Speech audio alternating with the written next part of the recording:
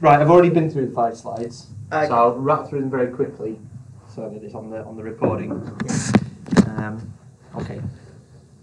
So I'm going to talk today about spatial modelling in R, and we'll try and cover two topics, but probably we'll get through them both, and I'm prepared properly for both of them. I haven't had time. This is for the recording. I've been doing client work. The benefits of the recording. No confidential information, yeah? Oh yeah, okay, thanks. That's very bad of me. Good point. Right, okay. Right, okay, so we'll try and cover remote sensing, and we'll try and cover habitat suitability modelling.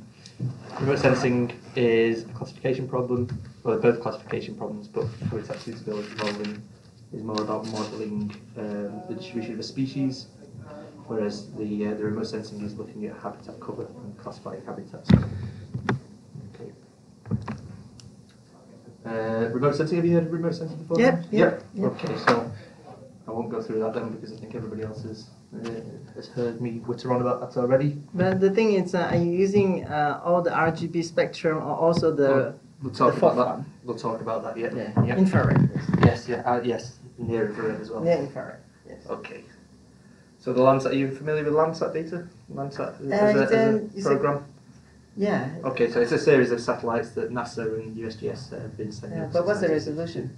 30 metres by 30 metres. Okay, so Okay. it's for land use cover. It's not a spy satellite or anything like that. It is quite fine actually. 30 metres when you think about a satellite in the sky, that's quite good. It's high resolution, but You can't see trees. You can't see cars, trees. You can't see anything. 30 metres is a swimming pool, and it's just bigger than a swimming pool. If you imagine that kind of scale.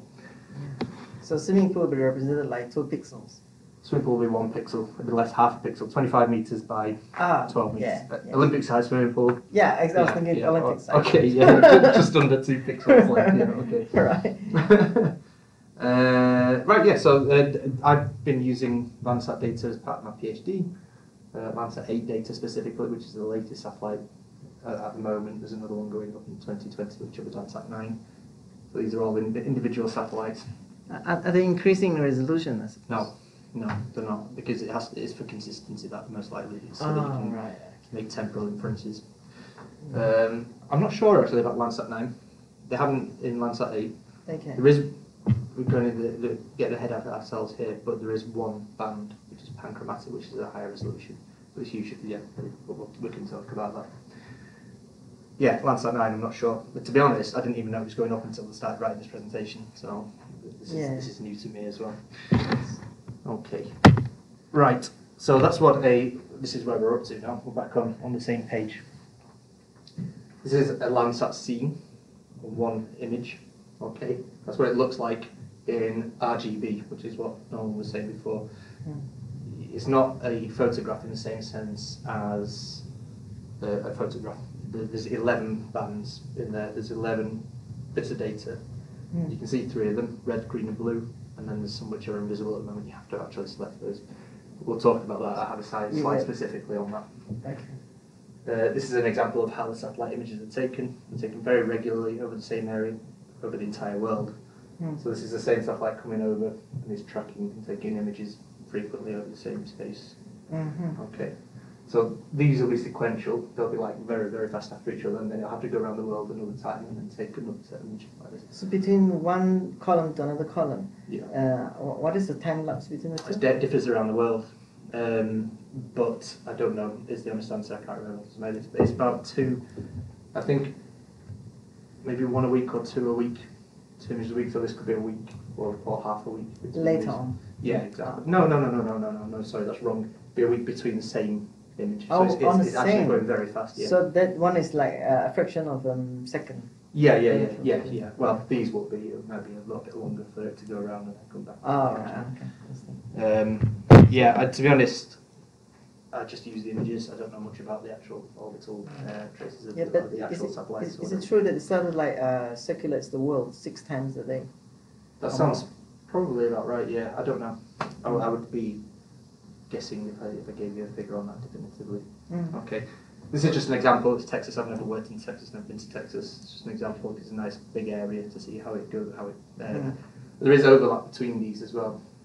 So you're quite lucky if your study area only covers one bit in the middle of the overlap because you get twice as much imagery for your money. So if you're doing temporal studies, you'll have more regular kind of imagery. What do you think account for clouds and noise in the atmosphere? We'll talk about that as well, Chris. Very good question. Okay, so Landsat is not just Google Maps. That's one thing that I wanted to get across. It's not just a photograph. This is where we are now. This is labelled. It's exactly the same. It's just labelled. That's one thing that you can use aerial imagery for. Just normal aerial imagery is to label your data. If you're doing a classification problem, a supervised classification, you'll need labels. And you've got labels. You know, you can look at these images, and we'll talk about labelling a little bit more as well. Oh, I forgot to put this in. Right, okay. Are you ready for a bad joke? Why? I think I've given you the answer to this already. Why is the Landsat 8 image the same as a music festival hosting Nirvana, Metallica, Radiohead, Nine Inch Nails, The Beatles, Arcade Fire, AC/DC, Arctic Monkeys, Blur, Elbow, and Led Zeppelin? Because there's 11 bands. Yes! They both have 11 bands. I just made that all while I was doing this bit. That was quite good, actually. Thank you. Thank you very much. So this is a comparison of Landsat 7, which was the previous satellite. And I was saying just before you came in, when Landsat 7 broke in 2003, the tracking went off, the image kind of tracking went off, so the lines are out of kilter. So I didn't use Landsat 7, even though it covers the period that I want. I wanted pure images, which is Landsat 8. But there are comparable bands. They're called different names between them. You're still laughing at my joke? Sorry. Okay, so coastal aerosol, which is kind of above blue, green, red, near infrared, shortwave infrared, thermal infrared, panchromatic, and cirrus, which is used for cloud detection. So there's a lot of different information in there. That one image, so if we look back at our Google Earth image, you imagine 11 layers, there's 11 predictor variables for each pixel. So that's quite a lot of data. You've got 11 inherent predictor variables, and you can derive other variables from these as well. People do what are special indices for vegetation, which Norman probably has heard of, and various other things. So there's like modified soil adjusted vegetation index, things like that. So it's very useful for looking at land use cover, land use change, or natural changes, so forest cover, things like that. But there's Landsat 8 that I use. So these are light wavelengths. Doesn't really matter what they are. The names are enough. Okay. Right. So yeah, your spectral bands. Those 11 bands are predictor variables, effectively. Can be used to perform unsupervised classification. Some people do that. Often used to perform supervised classification, which is what I did. Where do the labels come from, which is what we're talking about? Well, you can either sit at your computer with a Google Earth or whatever you want, images, and say, right, that is that, and then you collect your training data that way. You can go out in the field and ground truth it. That's me in the field. That's me in Peru. With a machete. Yeah, machete and hoe. Yeah, it was a long time ago. Anyway, so yeah, but that wasn't to do with the project that I did in the Pennines. Obviously, that was another project. But basically, in the Pennines, I was going out and collecting field data. So you go out, you look at fields, which is what these polygons are. You look at a field and you say it belongs to this habitat category. It belongs to this. You do it along transect, so you take a subsample of your area, and there you've got training data. Yeah. Okay. So these are actual fields that were surveyed, and they're the actual habitat categories, so we know they're right because we've gone to that field and seen it. Okay. A bit more about this map here, because it doesn't mean a lot in itself to you. I've been staring at this map for years and I forget that people have no idea what that is. That is the South Pennine Moors Special Protection Area. This hashed bit. Below this is the Peak District. You know the Peak District? Yeah. Peak District. Yeah. It's an area of upland habitat in the north of England, which is near from where I'm from, and that's where I did my studies. It was on the east side of the Peak District. We were interested in not the actual protection areas themselves, but the fringe areas. We were interested in the areas around the edges. We were funded by 3 local councils. They want to build houses, want to give planning permission for wind turbines and things like that. They can't build in here, it's protected. but they can build here, or they can grant permission to build here, and they were having a hard time knowing when to say yes and when to say no, based on the fact that this is in close proximity to this protected area. How does it affect the integrity of the protected area and the species within it? Okay, so that's enough for now. All you need to know is we've collected training data. Labeled data. Labeled data, yeah, so it's training and testing. Actually, we'll split that later on. So it's labeled data within 1 kilometre, and we basically want to infer the rest of it. This 1 kilometre band. We want to infer what's there. In what area? Right area is just the county. That's the county. It's just nothing. Yeah. But I originally had an OS map on there. It was too busy. I was told in my Viva to get rid of it. So that's what I did. Ah, right. Okay. They didn't pay you to do a PhD for that, so. Exactly. Yeah. Basically, yeah. Okay. So Good. these are councils: Kirklees, Calderdale, and there's right, actually okay. 2 others of these maps. There's Bradford as well. Okay. They were the 3 councils that I was involved with. Okay. Do you collect all that data, or is it multiple people? I actually didn't do these surveys. These were done before I started my PhD. These ones. yeah. I did collect some data, mostly bird data. So the data are labeled by somebody else. Yeah, labelled by ecologists, professional paid ecologists. Painstakingly. Painstakingly, yeah. It is. It's not an easy job. So your problem is to fill in the gaps. Problem is to fill in the gaps. Yeah. So you know these fields are this. You want to know what's in it because it's a big area. It's a very big area. You can't survey the whole lot. Yeah. That's what remote sensing in this instance is all about.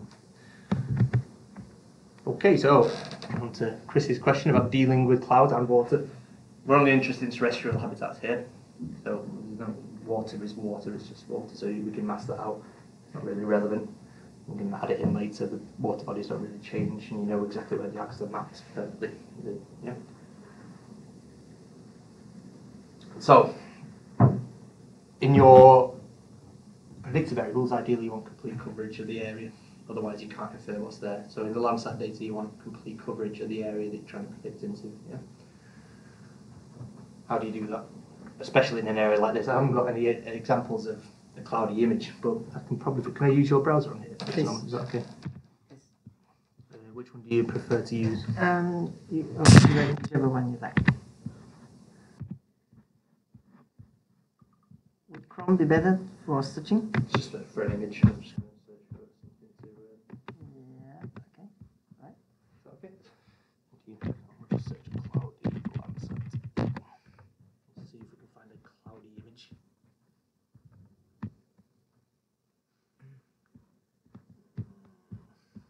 Does it deal it's dark? Like in the northern part of the world, it's dark half of the year. Yeah. You will find out. Well, I've already told you. Like there are algorithms for correcting for low light and for changing in. So, in terms of nighttime photos, that's actually something I don't know. You don't get nighttime photos, so it must only take in daylight hours. So it must mean that the data is missing for half the year in the extreme north. That's interesting. I don't know. And I would like to find out. Well, maybe some of the infrared channel would be useful. Possibly, yeah. But I've never seen a nighttime photo, which is interesting. Have you just worked on your own area? But I've scoured every image that's available in a certain area, so I should have seen some nighttime photos. Ah, okay. But I haven't. Which is interesting. How there was all that. Anyway, so there you go. That's someone else's image, Christopher Hayne, another Christopher. And what he's done there, by the looks of it, is looks like rainfall. Okay, so yeah, he's trying to categorise rainfall into or soil moisture or something like that. Millimetres per day would insinuate rainfall. I don't know why it would differ between fields, so it's probably not rainfall. But that's what the clouds look like when they're masked, actually. Obviously, they look like clouds in an aerial image when they are there. Yeah. So like. That example, but that's basically what they look like. It looks like a cloud with a shadow. When you mask it, you have to get rid of those areas that are useless.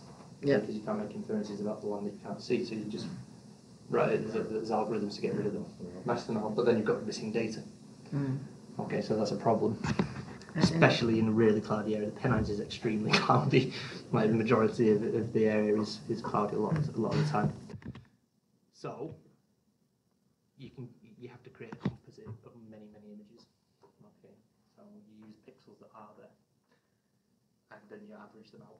Okay, so this is a nice tool and something worth knowing about. Oh, I haven't said either. The Landsat 8 is free. Anybody can access it. It's free. The entire back catalog is free, which is amazing. Landsat images are free Yeah. to download Yeah. across the time. Yeah. All of it is free. Yeah. Yeah, it's a really good resource. Oh, it used to be fee paying only.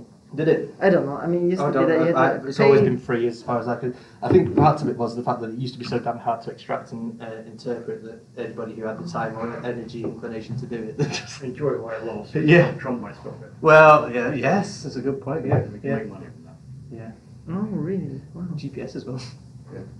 Who knows? Yeah. Anyway, so back to there's a tool called Google Earth Engine, which is brilliant. Google have well, it's just a really useful tool, and it surprises me that they've got this free engine that you can use, which has access to a portal to all the Landsat data. Oh, that's a portal, yeah. It's Google a Earth Engine. portal. Oh, It didn't used to yeah. be. When I started my PhD, you had to download it in a different route. I only found out about this year. How new wow. it is. But you write it in JavaScript. And To it's- grab the image. to do all sorts of stuff. You can grab the image, you can correct the image, you can crop the image, you can actually do algorithms in here. I haven't got that up there, but you can. Inside this environment. Yeah, you What can do language is predictive that? modelling. JavaScript. Oh, just JavaScript. Yeah, Wow. yeah. It's amazing. Obviously, the models probably not going to be running JavaScript. They'll be running Python or something like that. But the interface is JavaScript. Yeah, it's a really good tool. So you upload. I uploaded a mask of my area, which you can't really see here, but that's basically the fringe. So I uploaded just a picture of the mask, nothing, no data, just a mask. You put it in here. You say I want all Landsat 8 images from this date to this date in this area. Pull them. It'll pull them. That's what these are here. There's actually hundreds of them. 228 images in that area between. I ended up doing 3 years, 2012, 13 and 14, I think it was. So it was looking for images across that time period, and then what it does is it composites them. So you write an algorithm to composite it. So for each pixel, you do the cloud mask first, the remaining pixels in any one area. They're always aligned, the pixels, every image every time is aligned. So a silly question. I didn't quite draw. How do you know a cloud is a cloud? Is that because you look at what particular band? The algorithm's been written for that, but they're trusted kind of Okay. cloud removal algorithms. It's to do with the reflectance. Yeah. Yeah, and Yeah. So there's actually metadata there. What you get is already some metadata attached to each pixel. Yeah.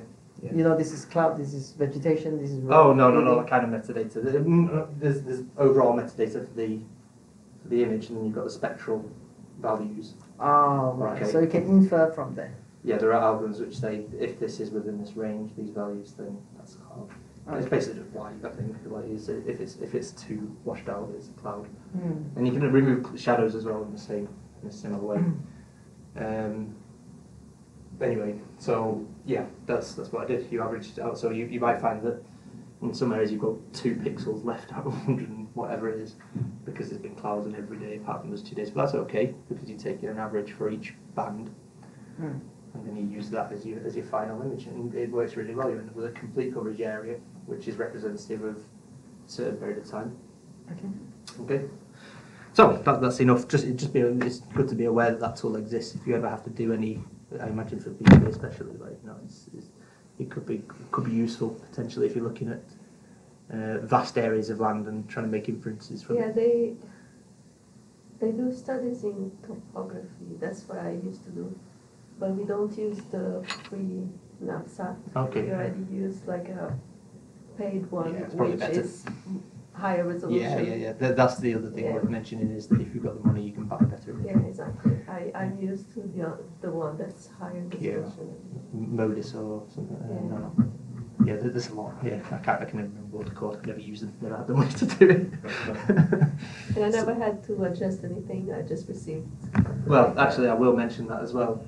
You're quite lucky nowadays insofar as it's called the Level 1T project for products from NASA. So it's corrected already, topographically corrected, and radiometrically calibrated. So time of day is corrected for the high elevation. Everything's corrected. It's an image that you can use straight away. You might have to do something like this, but you used to have to do some proper processing on it to get them comparable. but that's all done. So here, yeah, Landsat A, level 1T, top of atmosphere, that stands for like, top of atmosphere corrected as well.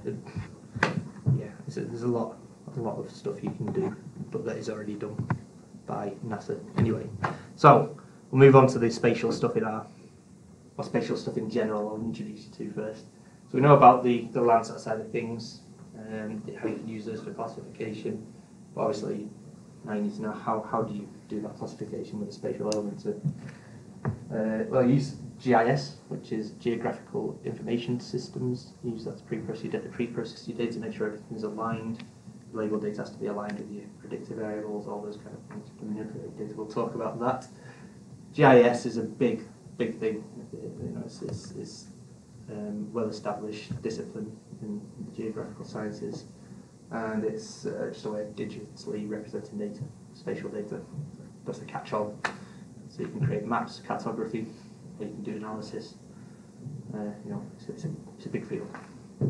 Yeah. Okay, then ignore the other stuff. That's from a lecture that I was given at the university. It's not really relevant. Did you ever look into using drone footage? You can. People are using drones quite a lot now. You can get multispectral drones, or drones with multispectral cameras, and that's a really upcoming field. I'd really like to play with it as well. Yeah, great for high resolution kind of imagery over relatively small areas, farmers' fields, things like that. I think there are companies that analyse farmland for farmers to see what they want to see. It's pretty cool.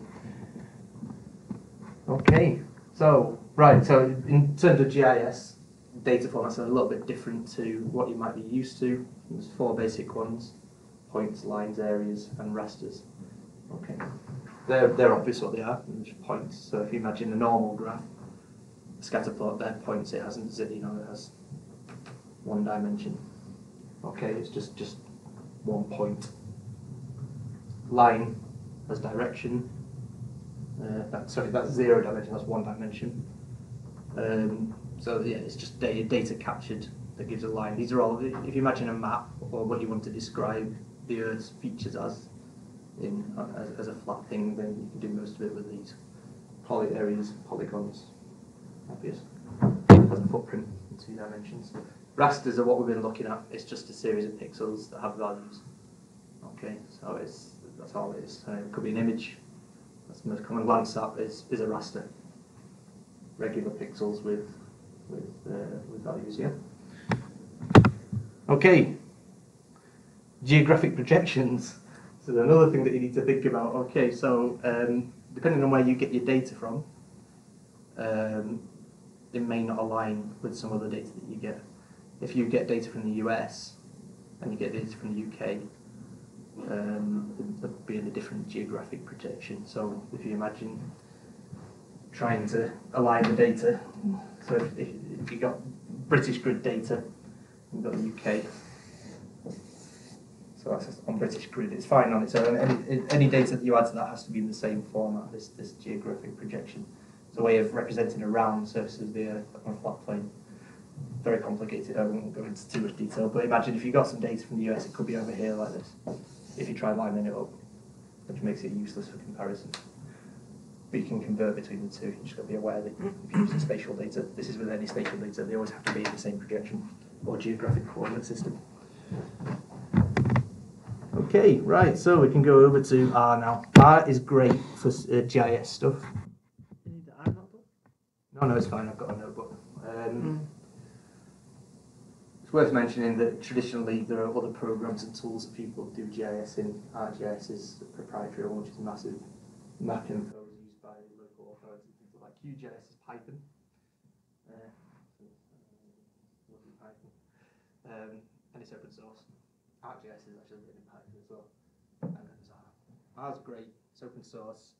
You've got this massive statistical modelling capability, great graphical capability, and there's a lot of spatial ability as well. Like the people have written packages which are, well, basically has spatial capabilities designed to be in GIS as well as everything else.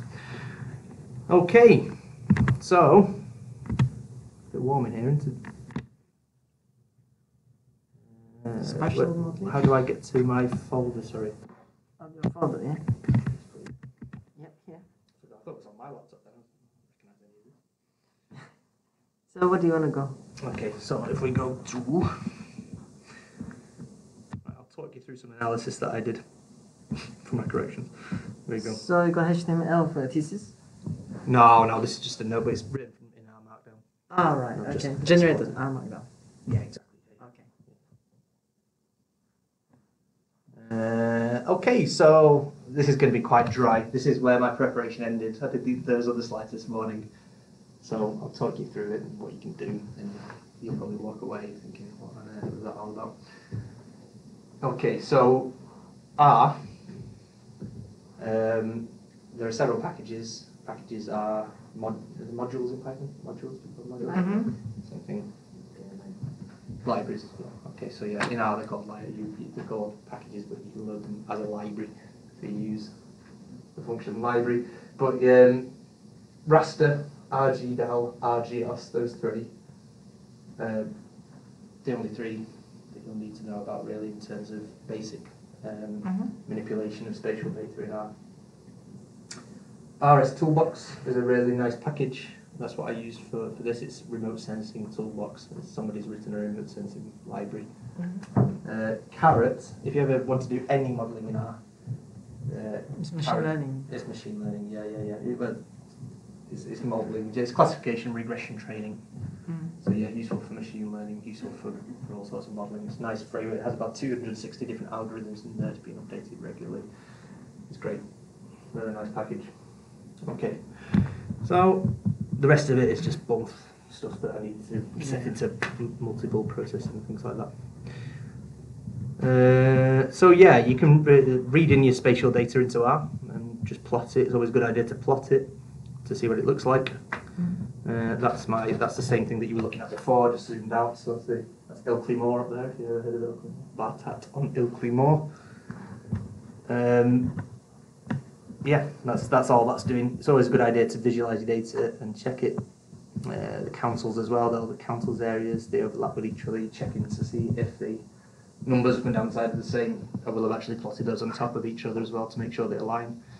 These places already in the library, you have to make some... No, I've imported this, yeah. So Okay. that's a good point. The file format, a standard file format is shapefile. So it's actually it used to be proprietary for the ArcGIS, but you can use it in you can use most file formats in our spatial file formats. So yeah, you read in your own data and then do what you want with it and save as you would with any data. So is it a public file? SHP you can always download somewhere. There's lots of free data, lots of free spatial data available. Yeah. Yeah. In terms of boundaries, especially. Actually, that's a good point. I downloaded that from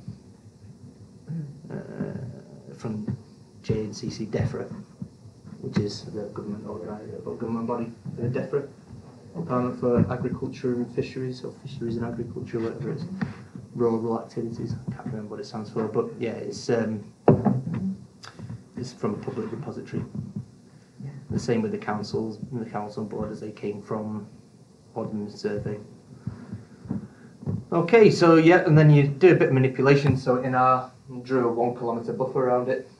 That's a standard GIS thing. You say this is the outline of my polygon. Draw a 1 kilometre buffer around it, and that's my mask. That's what I sent. I sent that into Google Earth Engine to extract the data. Yeah. Okay.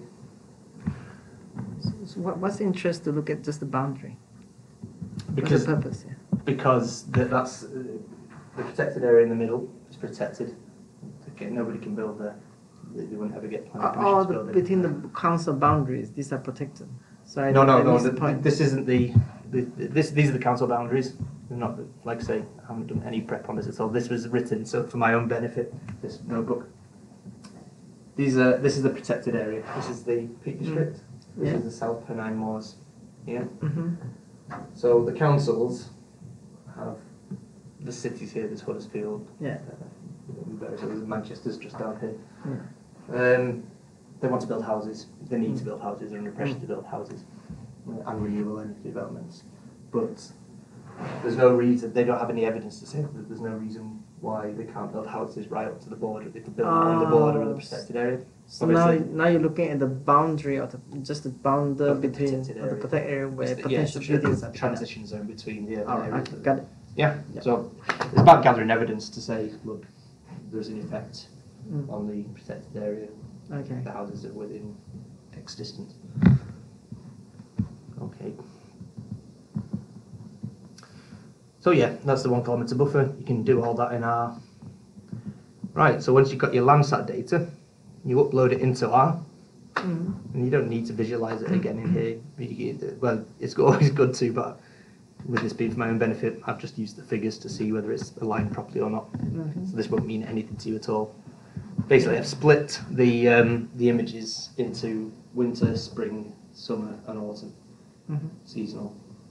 Okay, and then use those as predictors. That makes sense. It doesn't really. It's just accept that that's the way. it is. Would the Full sets of data. seasons render the pixels differently? The seasons should be represented. They should look different. Yeah. If you took the reason I did that was because remember I was talking about the composite image before. When you take an average, you could do it across the whole year. It's probably better to do it within a period where they're most likely to look similar. Yeah. And then you've got an average spring. Makes sense intuitively, yeah. So Makes compare winter to in winter, summer to summer. That's all. No, comparison. you've got your 11 bands Mm. in for each season, so you end up with 44 predicted variables. Yeah. Yeah, you've got 11 for summer, 11 for spring, Yeah. winter, and then for autumn. So you use all those, and it's actually quite a good thing because I use random forest for this. So you get your variable importance scores. You can see which is a better predictor, the habitat or in which season is the habitat most different, basically. So summer bands come out at the top. You say, right, okay, that's the best time. Is this a classification task? Yes. So what is the label output here? What's the output label? We're going to get to that. Okay. Right. So this is the input data. Right. What time are we in here till 3:30? I'm going to go and deal with yours, Chris. Yeah. No worries. Say hello from me. Okay. Okay. So the fields that you saw before, you split those in R into training and testing using Carrot, which is that package I was telling you about. There's no point in talking you through this unless you want to go it line by line. Need to make sure they're aligned. Now this is what I was saying about the coordinate reference system and projection. To make sure they're identical, make sure they're aligned. In this case, they actually weren't, and it's easy to fall foul there because a lot of people just launch straight into the modelling and not check that the data's actually aligned. You might even get a result, but it'd be wrong because you're actually predicting your labels aren't aligned with your predictors where they should be. Mm. Okay, yeah, that's all the same stuff. That's cropping the Landsat data. So I've done it twice basically just to be sure. I've cropped it within Google Earth Engine, and then I've done the same thing here. But your training data is from satellite, so the labels are from people going to fields. Yep, that's exactly How right. do you cope with missing labels? Like patches without any people going there? Well, that's where we're predicted into. Okay. That's Okay. exactly That what becomes we're doing. a test data. That's where the spatial element comes in. Ah, Yeah. This is where your test data. Yeah, this is your test data where there's no label. Not all of it. No, yeah. Those fields that we collected, so they're easy just to draw it. You've got your fields. You've got your clean wall. Each strip down there. Your 1 kilometre band around this. Okay, so in here, say this is a field, and this is a field, and this is a field. I'm not going to talk through the rest of this. It's pointless. This is one category called green. So we've got green, red, and blue. So 3 habitats: green, red, and blue. You select random points within those fields. Well, actually across the board. So you have more fields than that. But they will all be the same. They will all be the same. And they will all be the same. Then you take all those fields and combine them. So say this is one of 50 fields that are blue. Take those and you randomly subsample the points to become your training and your testing data. So you actually just use all these points. You can subsample All the them. labeled data become your training and test data for the purpose of Exactly that, yeah. model Yeah, development. yeah, and you can split it further if you want to. You can use cross validation. Okay, You understand. can use you can use Alright, okay. separate validation sets. Your testing data is how you split it the same way as you do with any predictive model, any kind of machine learning or predictive model. If you want test data, if you want to validate your set. Okay, so yeah, that's basically it. So the spatial element is the fact that you need to make sure everything's aligned. You need to know about geographical surfaces and things like that, on the Earth's surface, in geographical information systems. And then your points become your training and testing data. Yeah. And then your predictions are into the space around it. Okay. Yeah. So you say this is really similar to this, or it's green, whatever. Yeah.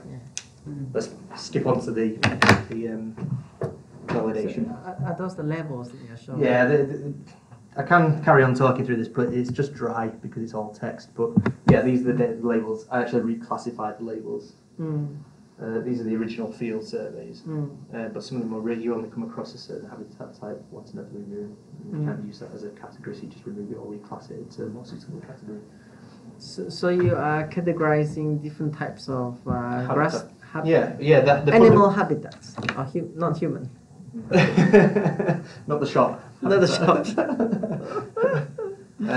Yeah, I can talk you through the different types of habitat. It might be better to do it when I show you the classification box. I'm going to show you the results now. Right. Okay.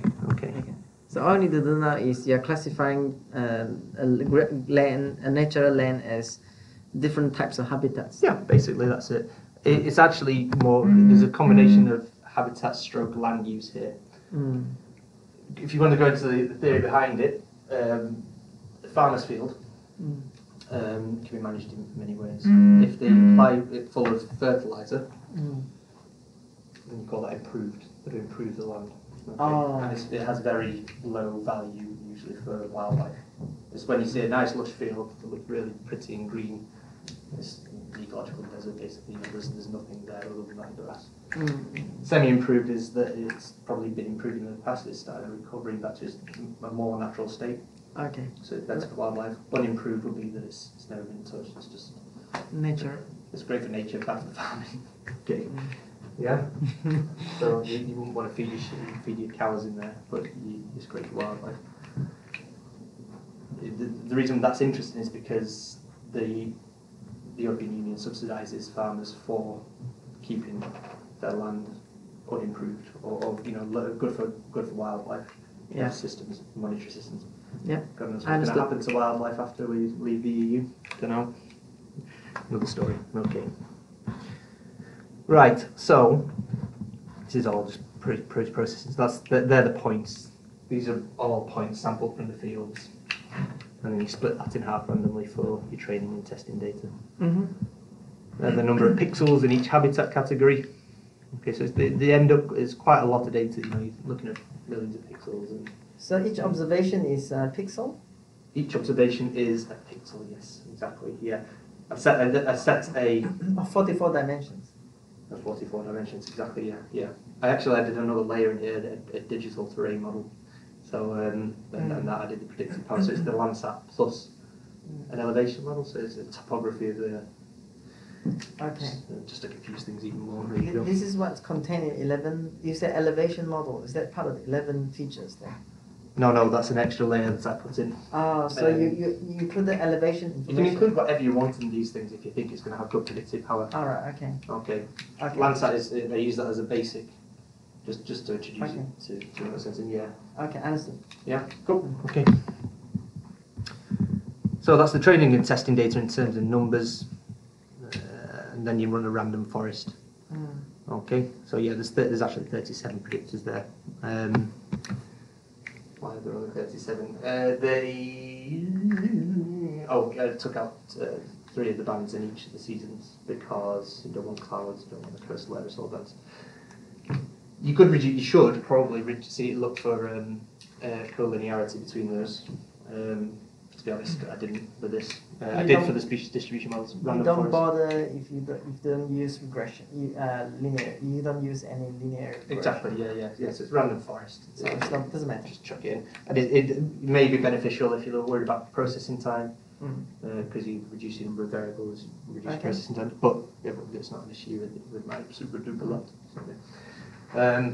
So run a random forest, and then you get your accuracy, and I'll just show you my output from my thesis.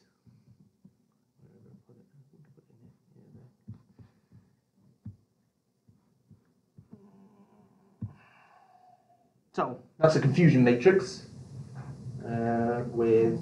That's good. Yeah, it's good, isn't it? Yeah. Thank you. Cheers. Yeah. So it's got 6 habitat categories.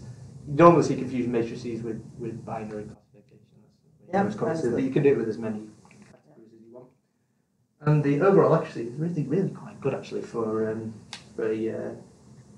sensing kind of study. 93.11%, 80 is acceptable in terms of mapping. It's quite good as well. I'm not going to give you the data because I'm going to try and publish that. It's good because you're distinguishing between improved grassland, semi-improved grassland, like I said, and that's really good. Like if you can say, well, the land is degraded by this much, or and when you've got temporal data as well, you can do that over several years and say the amount of improved habitat is increased. And you haven't exploited the prior knowledge about spatial dependency. You mean spatial correlation? Yeah, you haven't actually explored. No, not in this. In terms of spatial autocorrelation, you can explore it. You can do Cohen's kappa and things like that, and hence smooth out your predictions slightly to make it better. Yeah, exactly. Yeah. The problem is that well, no, it's not really a problem. It used to be a problem with the old categories that some of the categories didn't have much data at all.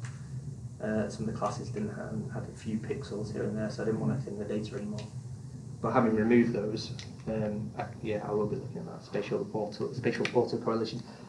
For people who don't know what spatial autocorrelation is, it's the tendency of like things to be oriented near each other in space. Yeah, which makes sense. Yeah, it does. So houses are more likely to be near other houses, not near other houses. Aggregation. And you have to be careful, it can have implications on your model. But this is on testing data, this is the accuracy on testing data, so it's quite good, it's transferable, it's okay. And you can see there the habitat categories after prediction. So I just transpose the model onto the entire area, and that's what the maps look like.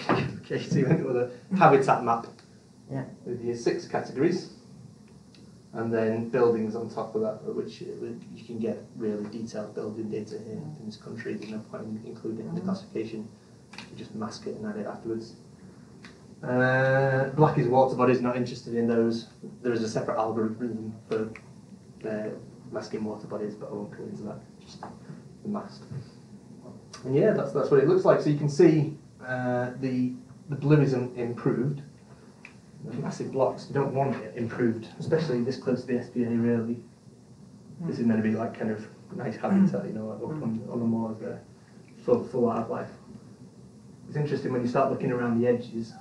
So this is Ilkley Moor here. Semi-improved species, poor grassland, which is kind of okay habitat. You can see it's kind of it's close to the protected area, and then as you move out towards the edge, you've got more improved grassland, but there's kind of overlap and possible encroachment there, which would be interesting to explore through temporal data to see how this has changed over time. Is this blue moving towards the protected area, or is it not? Something to explore in the future. So how accurate would the algorithm be if you apply to a different geographical location? It wouldn't be very accurate at all because the habitats, some of these habitats, the habitats we surveyed are specific to this location. So for moorland fringes, this would work well. It would be interesting to try it in other areas. Yeah, but the habitats don't necessarily so mean where is the anything. area you mean local to the England, for example. Yeah, Not yeah. say Europe or France or. You don't get the habitats there. It's only relevant in these with these habitats, brush pasture, things like that. You've got habitats which are unique to this area. Okay. You can try with other upland areas, so Scotland, places like that, places that you might think are similar. But to be honest, you would need new. You might have some success in other upland areas. It'd probably be better going out collecting new training data to be certain. I wouldn't like to trust it. I know it works in this area, but not anywhere else. Go and collect more data. Understood.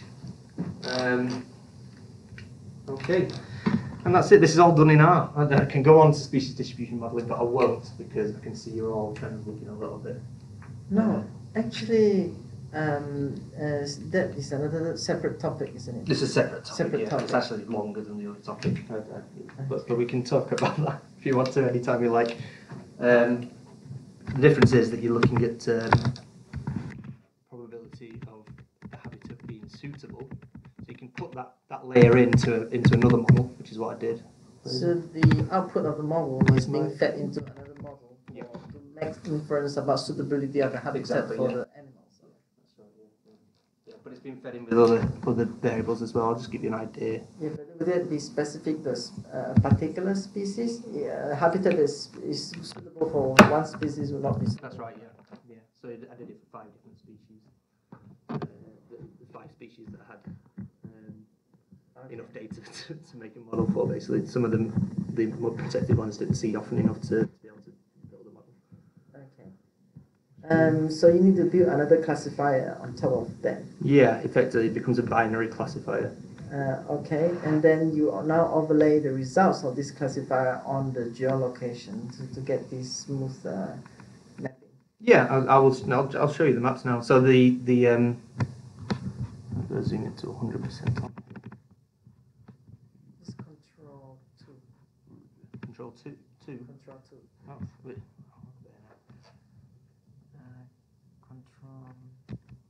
Very nice, thank you. Awesome.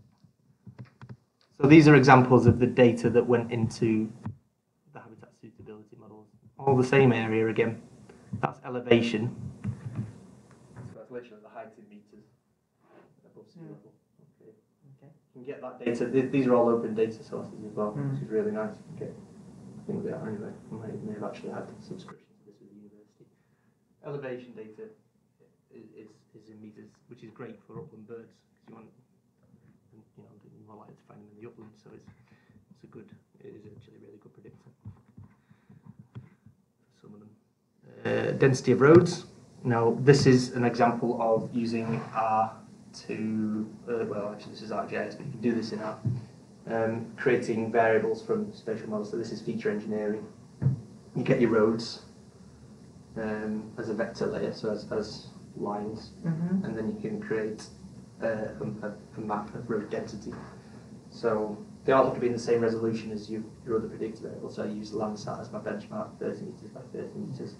So this is the density of roads at a 30 by 30 meter pixel level. With the vector data, you have now labeled data of roads and buildings and all. Yeah, but it's not labeled. This is a predictor variable. So it's actually, this is a full coverage raster. Oh, you mean, sorry, to create this? Yeah. Yeah, absolutely, yeah. Yeah, the UK is brilliant for this. We have something called MasterMap, which is a product that Ordnance Survey provide. And it has vector data for everything. Everything. Right. Every road is mapped. Every house is mapped. You could use this as a training data to look for buildings and things like that. Yeah, you can. And then apply it elsewhere in the world. You can, but yeah, you could actually, yeah. Yeah, if it's a similar kind of, if you're looking at similar types of builds, you can definitely do that, yeah. Yeah. Interesting. Valuable. It's valuable, yeah. It's not free, unfortunately, MasterMap, but okay. Yeah, it's an interesting point, transferring it to other parts of the world. I guess the only problem with that is you'd have to really, is the background, can you differentiate in the same way as you can in the UK? The background, if you did it in the desert, probably wouldn't be transferable, would it? You know what I mean? Yep. Okay. Of course, because there's no desert here. Exactly, yeah. So as simple as that. Yeah, basically that's it. So road density. This can all, like all these kind of analyses can be done in R or in QGIS, which is that other open source package. If you ever want to do any of this, come and see me. I'll be happy to help you. Number of buildings, so that's density of buildings, which is what we were just talking about. Are those the information you need to find out if these are roads and buildings, they have zero probability for the habitat? Is that what? Well, the thing is that you are interested in. It depends on the question you're asking, because it's with the councils. We're interested in the effective development on the bird species. So, okay. I'll show you. So birds would live happily in our back garden. Potentially. So then, Some of them. the probability of having a building doesn't mean anything that is not suitable or not suitable for birds. Well, that's what the model is trying to determine. It's trying to determine: will you find birds close to buildings or in the area of an area with high density buildings? That's not the actual buildings; that's the density of buildings within 500 meters. So if you look at a house here within 500 meters of that, Okay. the density is high. There may be no buildings there, but it's still in a high density area. Okay. Will you get a bird there? Well, it's not just any birds. These are waders. I should have shown you some pictures of the birds. They're very pretty. Yeah. But yeah, so the Okay. okay, that makes sense. Yeah. So that's the classification that I did. It's not. No, that's another one. That's another open source data set, which is agricultural grade. Don't worry about it. It's just a predictive variable. Okay. And then the output. So you can prepare the route up a little bit. Yeah, exactly. Yeah. The output looks like. So what are the key findings and then what are the key contributions and other key findings? Yeah, exactly. Yeah. The for this, the findings are that elevation is invariably the best predictor of these species distributions. Okay. In terms of the habitat distributions or the habitat classifications, it's more inference about the patterns of the habitats. There are specific definitions for, qualitative definitions for the habitats in these areas. Natural England, which are the body that do all the conservation work in the UK, basically. They have a document describing the landscape as farmland interspersed with upland areas. Yeah. And it's a matter of seeing whether that's true or not. That was the classification, or part of it. In terms of this, it's more about I was most interested in the variable importance scores, to be honest, which is these. So these are the 5 bird species: curlew, golden plover, lapwing, snipe, and wheatear. Okay. One of the questions I wanted to ask was, does supplementing empirical data with Landsat data improve your species distribution models? And it does. It does. The AUC was always higher for these 4 species here when you added the Landsat data in. So when you didn't have it, and people just don't do that. They don't tend to supplement the data. So if you don't have Landsat data, what are the variables you already have used? Yeah, they're in there as well. Yeah, they're the ones I've just shown you. Okay. In the elevation buildings. Exactly. All those stuff, yeah. Yeah. So you normally build your model based on those characteristics. Yeah, exactly. Which you collect from the ground. Yeah, not the Landsat. You look at the literature and say, look, this is likely to have a good predictive effect on this species. And those are listed there. Yeah, they are. Yeah, this is directly from the thesis, so it's not particularly presentation friendly. But that's If you can see them easier on wheatear. Wheatear. Now we're getting into biology here, but wheatear is a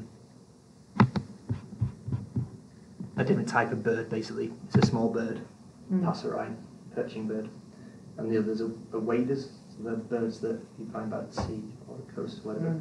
A lot of these birds will come up onto the uplands in the breeding season, and that's where they breed. So in the winter they go back to the coast to feed, and then they come into the uplands to breed. Yeah. And for those 4 species, adding the Landsat data did improve the predictive power of the models, but not for the perching birds, and I'm not quite sure why that is. It's interesting. It could be something to do with the mobility. It could be all sorts, really. But yeah, it's interesting that those 4. So the experts would label that this type of land is good for this species. Yeah, that's right. Yeah. Well, it becomes a relative probability. The problem is that ideally you'd want a dichotomous map. So you'd use a threshold. Yeah. And you'd say this is suitable, this is unsuitable. But then you're introducing the human element. You use different thresholds, you get different distribution. That's just completely meaningless. Disconnected lane. Yeah, exactly. Yeah, depending on which region. Yeah, so it's actually better to use the raw output, the values from the model. Don't threshold it and have a relative importance score, especially for this kind of work where a council wants to know, they need to build 10,000 houses. We have certain areas that we think we want to develop in, which is going to have the least impact. So then you can look at this and say, well, this is the least suitable area, or this is less suitable than that area. And it's a good tool for councils' development tool. That's basically what that's all about. In terms of modelling algorithms, I tried 10 different algorithms. So you've got artificial neural networks, classification trees, random forest, blah, blah, blah. Random forest and generalized boosting models always came up at the top. They should be the go-to algorithms basically for this kind of work. So you didn't try like XGBoost, which is I did. today. Well, no, I tried it for my classification. Did it work better? No, random forest I was on par with random forest. Not much better at all. If I don't even think it was better actually. It was worse. It maybe depends on a lot of factors there, I'm sure it does. observations Yeah, and tuning. parameter tuning. But if you don't have the resources or the inclination at the time, if you're a council work and you don't have the time to tune a model, then random forest is random good. forest or GBM, yeah, you'll get good predictive power from those. As long as it's got enough trees in the forest. Yeah, exactly. Yeah, which the default usually has. How many? I think I set it to 1,000 And very down to flat, 500. very flat hierarchy. Yeah? Yeah, well, yeah. How many levels? I can't remember, to be honest. I can't remember what But they are very simple trees. They have the very simple trees. Yeah, most of these are left at the default for this. There is zero tuning for most of the models, other than just leaving it at default. Yeah. Right, interesting. It's interesting, but obviously they can be improved quite a lot through tuning. Okay. But that's not the point of the exercise. That's not the point of this particular exercise. It's a matter of Okay. out of the box, can the council use this as a tool to Okay. enhance development? Right. Yeah. It sounds lazy. You got to remember that it isn't a machine. It's not. This isn't a machine learning PhD. This is a PhD that utilises machine learning for real world problems. So Okay. in some ways it's lazy. In other ways it's not. And this is. It's all right. There is tuning that went on for all the algorithms, but yeah. Okay. Thank you very much. Okay. That's Chris. Yes.